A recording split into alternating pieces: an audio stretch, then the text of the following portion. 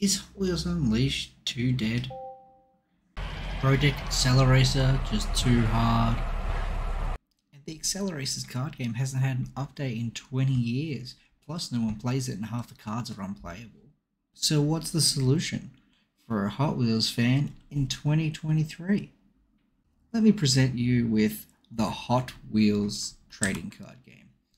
This is taking the concept of the Accelerated card game and expanding upon it, improving on the rules, making more cards playable, and putting a lot more into your personal deck building rather than just making you play the same deck as everyone else. Unlike the Hot Wheels Accelerators card game, we will be adding more cards. So instead of just finishing on set 1, we have sets 2, 3, and 4 already available before we've even gone super public with this. Beyond that, sets 5 and 6 are already well into production and pretty much ready to go.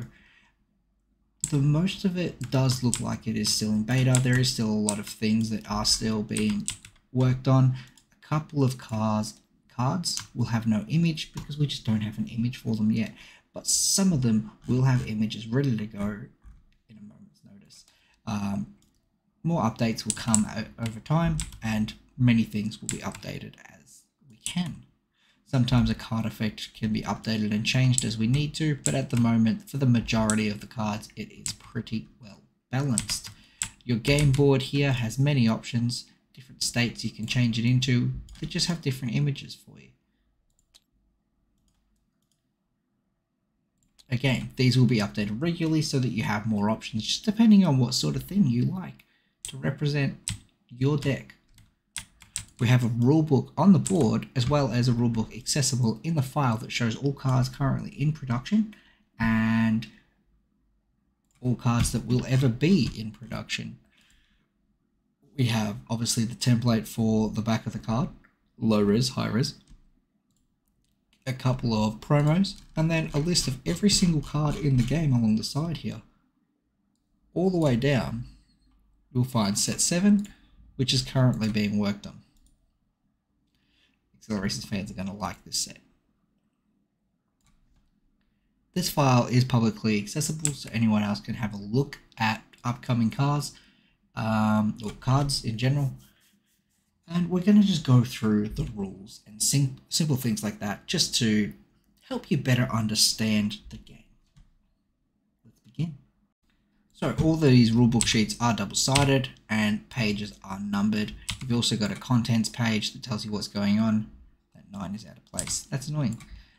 So this is up to date, but we're going to save ourselves some time. And we're going to flick over to the document, because the document also has all the rules. It's pretty much just a cut and paste. So we have all this stuff here. Oops, that was a mistake. We're going to fix that up. So next time I update, track cards will be, the 9 will be in the right spot. So what is the Hot Wheels TCG? You can build a team of your favorite cars and drivers from different aspects of the Hot Wheels franchise in the Hot Wheels card game. So a lot of these cars and drivers will represent either members of the Hot Wheels community. It obviously started out as just a Hot Wheels Unleashed sort of card game, and we are expanding upon that to just general Hot Wheels. So as the sets go on, you'll see a lot more love for things outside of just Hot Wheels Unleashed, but the first 3 sets are entirely Hot Wheels Unleashed focused. You can create your own deck from hundreds of cards, and everyone can have their own deck. We've got players that are playing a Road Beasts, not a Road Beasts, a Power Rocket deck. I personally play a Boom Car deck, and you'll see just some people playing RDO2s, or you can base them around teams such as the Wave Rippers and the Street Breed from Hot Wheels World Race. Your deck is anywhere from 50 to 70 cards. This is a pretty standard deck size for a lot of card games. And then your cars will compete to win tracks. Faster cars will have less laps, and the slower, bigger cars will have more laps to complete a track. And then your track deck is also something that you personally create, 6 or 12 cards. Obviously, if you want your track deck to be small, it's a 6-card deck so that you can see your tracks more often. But having a 12-card track deck means that you're less likely to see your opponent's tracks, because tracks are pulled from a combined pool. So, to play the game, all you need is Tabletop Simulator, your deck, your track deck, and a 6-sided die. Some card effects do use a 6-sided die, particularly the Lucky Strikers deck, and also just to decide who's going first. All these things are accessible from the base game on Tabletop Simulator. So all you need is Tabletop Simulator and the Workshop download, which is very easy to get. It's just clicking a couple of buttons. Your deck can only contain 3 copies of any car or action name. So you might have 2 different kinds of Twin Mill, but if it's just called Twin Mill, you can only have 2 copies of it. An action, like an effect, might say otherwise. A driver name. So if you have a driver, let's say Cobalt, which I've put myself in the game, of course, that you can only have 1 copy of Cobalt in the deck. Same with Vert Wheeler. There might be 3 different Vert Wheelers, but you can only play 1 Vert Wheeler. They're counted as the same card as long as they have the same name. So if you have 2 different Twin Mills, you can put 2 of one and 1 of the other, or just 3 of one, 0 of the other, whatever you want. Some cars do belong to a driver. They'll have an apostrophe in their name. So instead of saying Diora 2, it'll be Vert Wheelers or Vert's Diora 2. If it does have that apostrophe, meaning that it belongs to a driver, then you can only have 1 of that car. So you're not using 3 of someone's personal car. And then obviously for your track deck, you can only have 1 of each track. Some cars and drivers and stuff will have effects that say you can have more than 1 or only 1. When they say that on the card, then obviously follow the card. Your play area, this is a little outdated, but it does just give you the gist of it all. It has your field, which is a big area, your deck, which is where your deck goes, obviously, and your junkyard is your discard pile. So anytime a card leaves the field or your hand or anything, it goes to the junkyard. The track, so the current track goes up here, and the track deck has actually been moved. So we can just put that there, but obviously not, because I'll update this. And then your podium is up where the track deck used to be, because the track and track deck are next to each other now. When you get 5 cars in your podium, it doesn't matter about drivers and tracks, but when there's 5 cars in your podium, you win the game. Your car will have its name, its team. This is also an outdated picture of the Cobalt's track manga, but this is just explaining what you can find on your cars. It's not too big a deal. As you can see, they have their teams in the top right, and this stuff all still applies to the current cars. It just looks a lot better now. You win a game when your car reaches 0 laps, or 1 lap if they have track bonus. Your car will win that track. So that car, driver, and podium, car, driver, and track are added to your podium, and then any effects of the cars and the cards in general that are added to the podium is activated immediately. After all those effects have been resolved, you play the next track from the top of the track deck, and the current turn immediately ends. So if you are in the middle of your turn when you win a track, you just end your turn. This will stop you winning like 4 tracks in a row and give your opponent a chance to play the game. Once you have 5 cars on the podium, you win. It doesn't matter if you have 5 tracks or 5 drivers, as long as you have the 5 cars. If there's no cards in your left in your deck, you do not lose the game, but you can't get any further cards from your deck by drawing or searching. It's just empty. Most games have you lose when you run out. We've decided against that just because you can run out very easily in this, and it just doesn't feel like a very fair way to lose and to punish someone for drawing too many cards. There's no hand size at the moment. We might put one in later. At the moment, it doesn't feel like there's a need for it. People have massive hands of unplayable cards sometimes, and that's, just part of the game. At the start of the game, you both have 7 cards in hand. A random dice roll determines who goes first, just whoever rolls higher. And you start with 3 boosts. So every turn, you'll have 3 boosts.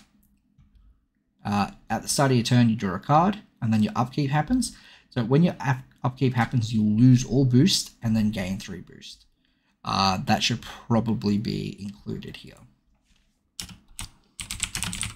turn, player loses 4 boost, then gains 3 boost. Easy fix. So that'll be updated in a future. Whoops. Patch. Probably later today. In your main phase, you can use your boost to play cards, pay 1 boost to draw a card, or activate your once per turn effects. And then at the end of your turn, all cards you control that have a driver equipped to them will lose 1 lap. You decide the order your cards lose laps. If any card reaches 0 or 1 lap with a track bonus, then that card wins the track and your turn ends. And then that's when you go through the end of track process.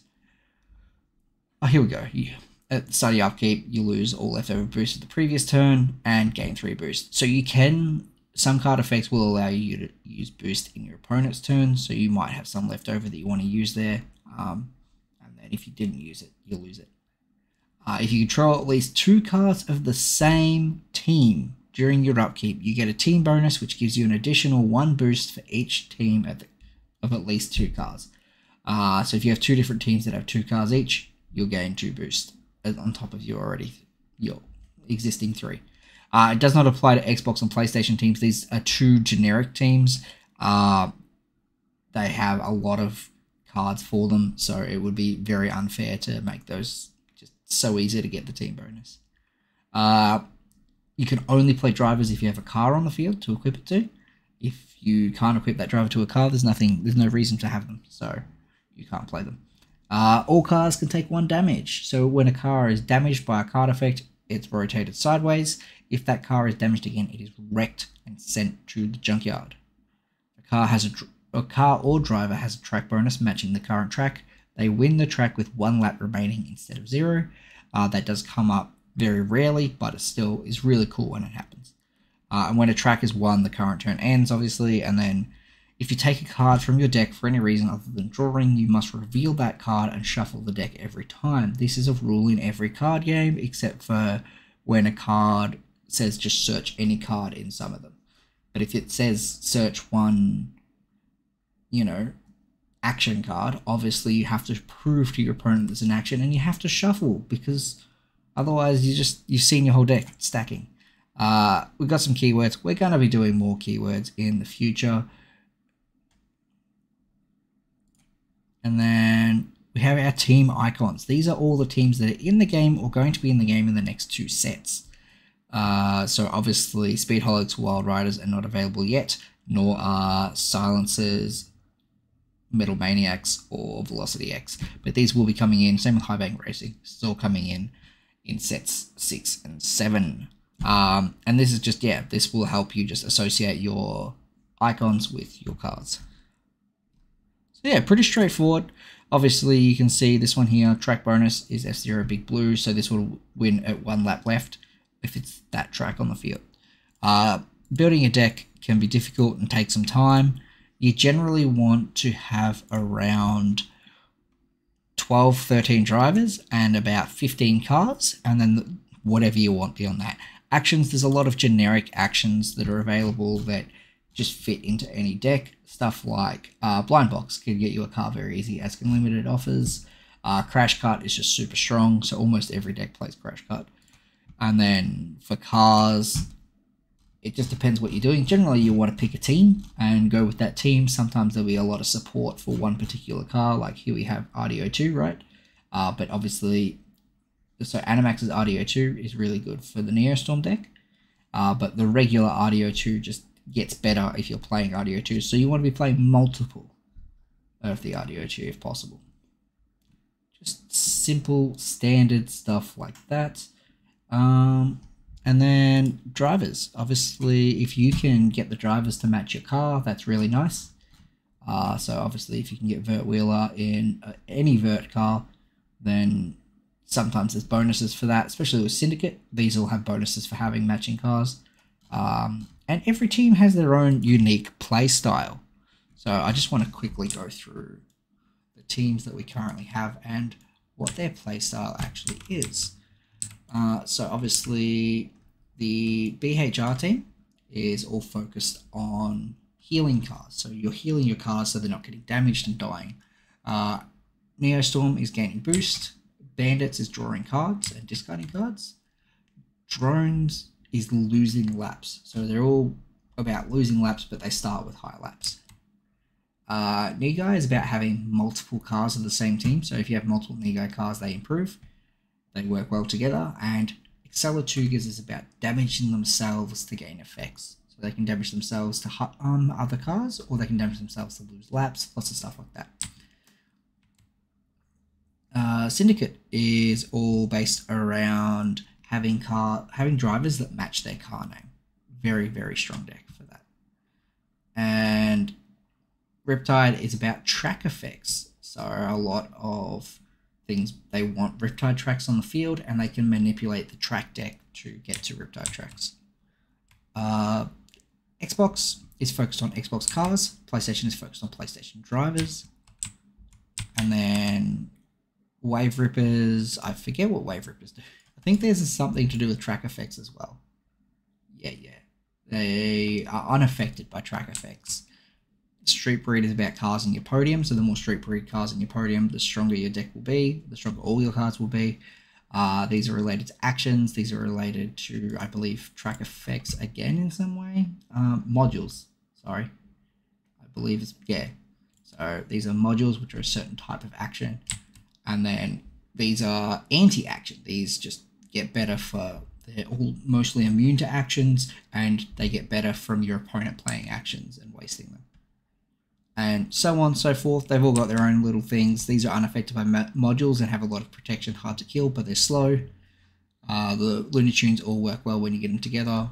And Lucky Strikers are all dice rolls. So on and so forth. Lots of that sort of stuff. There is a starter deck here of 50 cards with an 8-card track deck, just for those that are still wanting to learn how to play the game. It is mostly Xbox based, I believe, but it is kind of just generic. So it has a lot of Xbox stuff, but also just some generic cards as well. I think all the cards in it are generic. It's just Xbox drivers. And it's just good for teaching you a little bit of the synergies of, Night Shifters work well together. El Caminos prefer to be damaged. There's just a lot of that sort of stuff. Twin Mills usually start with high laps, and then anything that affects Twin Mills, like the Twin Mill drivers, will bring their laps down. Lots of stuff like that. Lots of unique little synergies between cars, and then we also have our 40 tracks.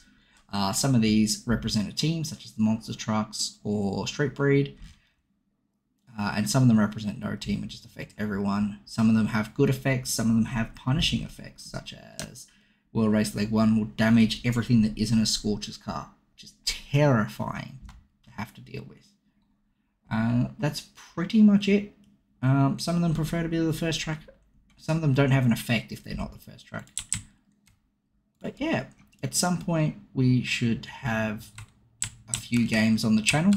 Every now and then I will play someone, record it, and put it on the channel for people to see. There are a couple of videos already. Have a look at them. It's a lot of fun, and it's not just me posting only videos where I win.